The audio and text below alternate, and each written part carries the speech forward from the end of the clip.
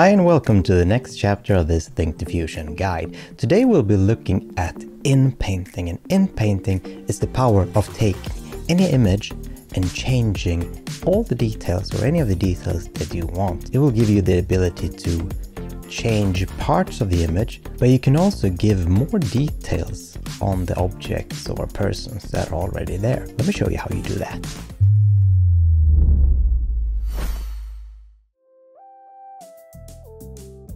So I have prepared this image here.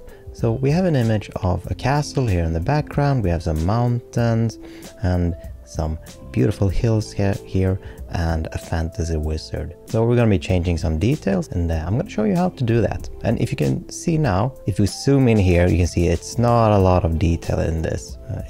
You can see also in the castle here, it doesn't look fantastic. I mean, if you look at from a distance, it looks kind of okay. But if we zoom in, you can see it's kind of messy. So we're going to take a look at that and also see if we can add something. Maybe we can add something on top of this mountain here. You might want to use an inpainting model. You don't have to do that, but it will make the experience slightly easier. I have selected one called Epic Realism that I have downloaded.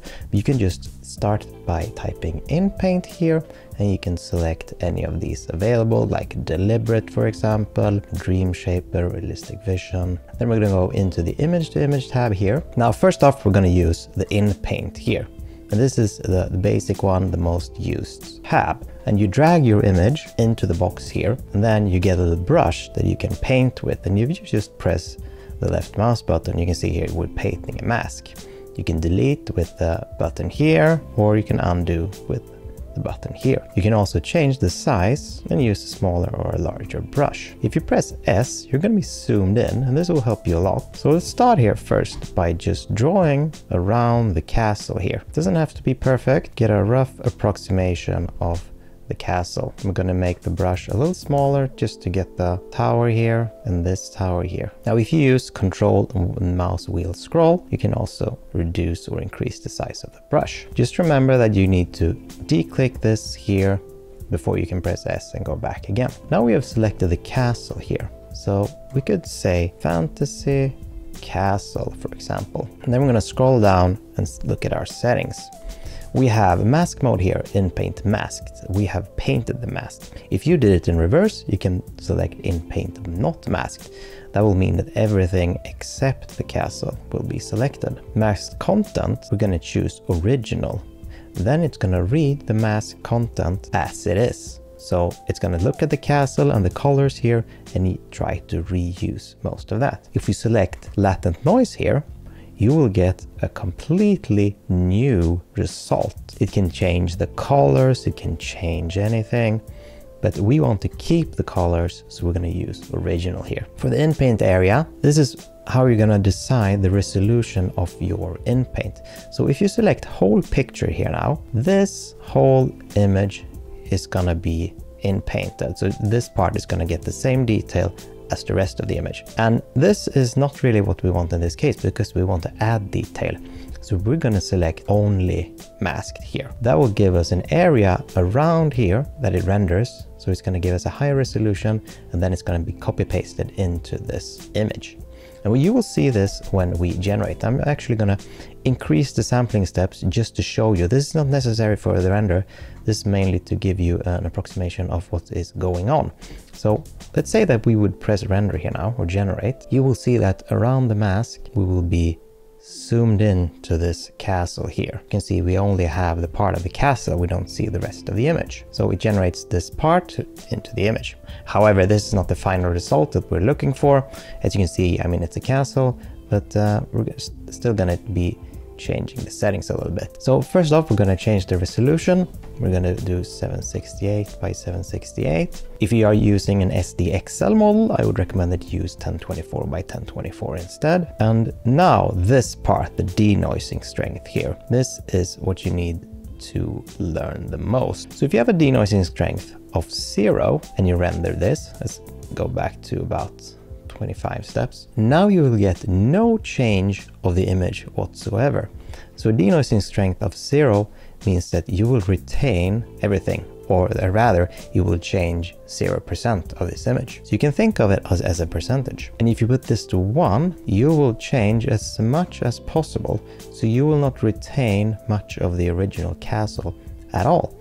So we will have a completely new castle. So it might or might not resemble what you had. You might be asking, what should we do then, Seb? Well, I would recommend, since we want to change this a little bit, I would recommend that we're playing with a denoising strength of between maybe 0.5, 0.8 now.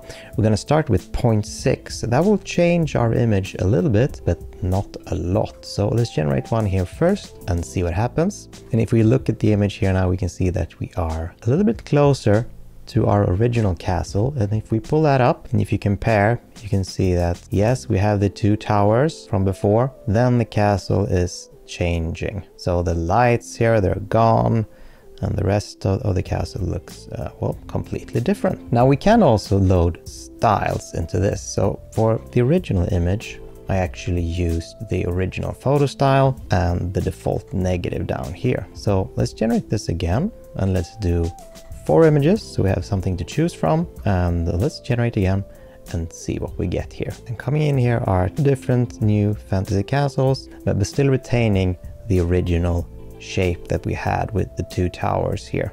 Well, actually we have a lot of towers, but the 2 towers that we talked about. But doing it this way, we will actually get more detail into the castle than what we had previously. I think this one looks fairly cool. We have this entrance here. We have an entrance or a large window on this side.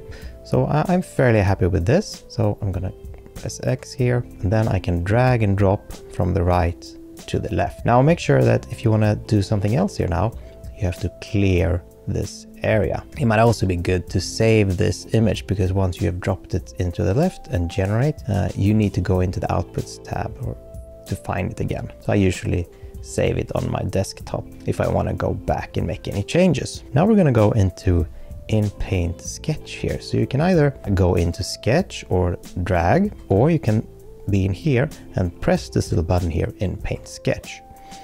Now what we can do here is you can select a color. So we're going to select the color here, and I'm going to take as the dropper, I'm going to select from the mountain here, and then I'm gonna paint actually on top here. So we're gonna paint what could be sort of a castle here. It doesn't have to be perfect, just have to sort of resemble a castle. We're gonna get a darker color. I'm gonna put some darker in on this side, because it looks like the sun is actually coming from the left here, as you can see on this castle and on the wizard and on the hills here. So the shadow side would be on the right side here. So we're going to do the same thing here. We still have the prompt fantasy castle. I'm going to put on mountain. Now we might need to increase the denoising strength a little bit, because now it's going to read from these colors. If we don't increase the denoising strength, it's going to be a little too flat. So let's try this. Now there's no perfect value again, so you might need to fine tune the denoising strength depending on what you're trying to do. But as you can see here, we're starting to get a little castle coming in here. So I would say it's fairly okay. And if we look at them in detail, you can see while they're not perfect, well, they're pretty good. This is to be expected, but we're going to iterate on this. So we're going to go back here. And now when we have something that we like here, we can go back into Inpaint, drag and drop that there. And now we can paint over this area, because now we have something to work with, which is much better than the crude drawing I have here. So now we have Fantasy Castle on Mountain, and we're gonna use the same denoising we had before, 0.6. So now we want to retain more of what's available. We are generating here again now. So this castle should most likely look a little bit better than what we had here on our input. And this is just 2 iterations from our crudely drawn 2-color castle. And I would say that we're really starting to get a pretty decent looking castle here. I'm going to select this one here, and then I'm going to take this image and drag it into Inpaint here, and we are going to paint over our little wizard here. Then we're gonna type in fantasy wizard. Now, depending on what you want, you could say like wearing a staff, wearing a hat, whatever, but I want to keep it a little random, so I'm just putting in fantasy wizard for now. We still have denoising of 0.6 because we have most of the wizard there already, and we are generating. And again, you can see that it zooms in on this area because we have selected mask content only mask, and it is now redefining our wizard quite drastically. I'm thinking we could do a little better on this. We're actually going to lower the denoising because I liked what we had. We had a man there, fantasy wizard, a man, blue robes and hat, wearing staff. We're gonna try that again. Now we have our wizard coming in here live. Let's look at our results here. I think I prefer this one here where he looks in this direction. So I'll say that's fairly okay.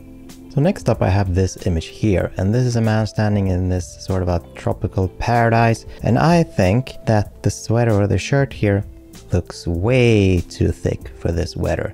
It's like a thick woolen overshirt of sorts. So we're going to change this into a much cooler linen shirt, and then we're going to change his complete face. Sorry buddy, but you're going to be turned into a different person. So again, we're just going to drop that in there. I'm going to press S to zoom in, draw here around the shirt, make sure to get all of that. Don't have to be super precise, but it's good to get all of it there. Now inside of Thinkdiffusion, you have pre-made styles. You can go down here and we can actually select cloth inpainting here, and we can select linen. And we're going to say shirt. So that's super simple. Then we're going to go down, make sure that we have inpaint masked, original. Now we can do a whole picture. We didn't talk about previously, so we can do a select whole picture and then make sure that you press the little ruler here to get the same size of the image. We're going to change the denoising to about 0.6, and if we generate this now, it will generate the resolution of the full image. So we will not get any extra detail into the shirt apart from the rest of the image. And as you can see, it renders the full one here. And looking at the image here now, we can see that he has a much cooler linen shirt, and he should be well suited for this weather. Now personally, I would tuck the arms up a little bit, but he has the buttons open up here at least, so it's going to get a nice cool breeze. Now remember to drag your new image into the left one. We're going to remove the part where we made the change to the shirt. We're going to zoom in, and we're actually going to change his face here now. And we're just going to change here now and press S again. I'm going to say man face.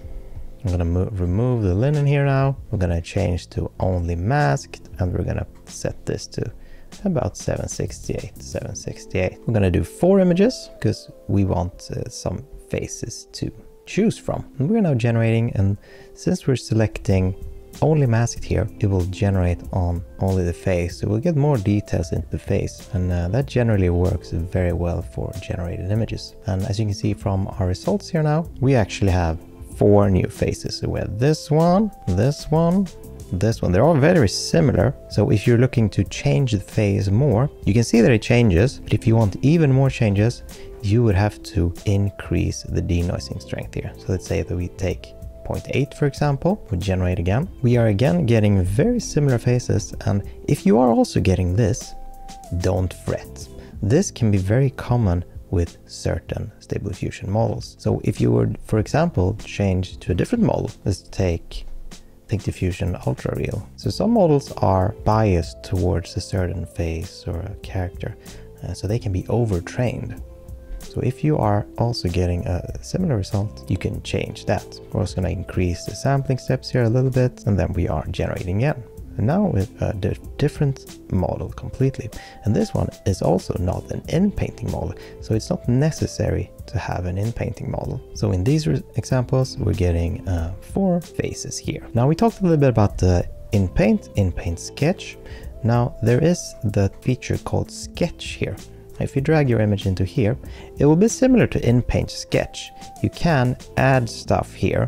So let's say, for example, that we're gonna add a flamingo. We can then paint the flamingo here. However, it will not give us a mask similar to the one in Inpaint Sketch. So what you need to do now is, if you want to use Sketch, you're gonna need to go into Inpaint and then draw your own mask over this. So now we have to actually draw the mask on top of it. Now I prefer to use Inpaint Sketch, then you get the color and the mask in one. But you can do this if you prefer it. Flamingo standing in water. I'm gonna add the styles to this. Original photo styles and a default negative, because this is the 1.5 model. And we have a fairly high denoising here, so we're changing a lot from the pink that is already there. So let's see what we get.